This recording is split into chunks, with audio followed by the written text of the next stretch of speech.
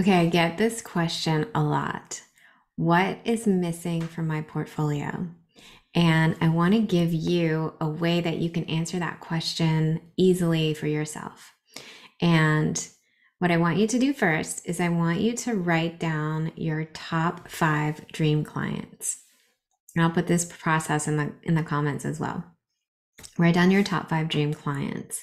And for each one of those clients, I want you to take some time and journal what your dream assignment or project or job or experience would be for each of those clients.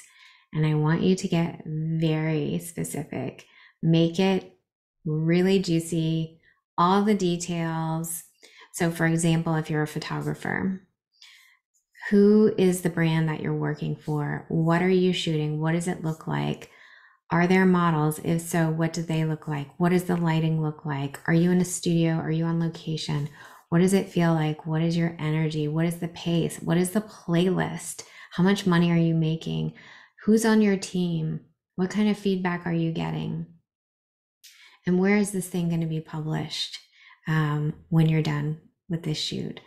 Or if you're, let's say, a coach, you could think about, who is my dream client? What are they like? How are we working together? How am I helping them? How am I serving them? Are we virtual? Are we in person? Use all of your senses to really explore what's happening here. And then once you've done that, I want you to ask yourself, do I have anything like that in my portfolio? Or is there anything on my website that is clearly communicating that I have the capabilities of bringing this experience or bringing this product to my client? And if the answer is no, then you know what's missing.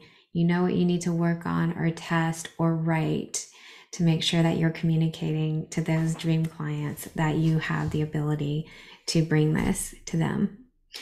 All right, I hope that's helpful.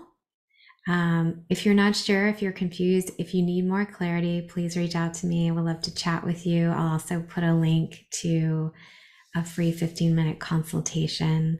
And if you enjoyed this, if you thought it was helpful, share it with a friend. And let me know if you have more questions, if you want more videos, and I'll see you next time.